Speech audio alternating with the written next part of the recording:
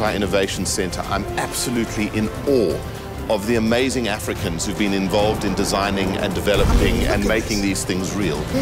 And you know what? Every single bit of this technology is homegrown. These are Africans that have done this. What you see here is world class.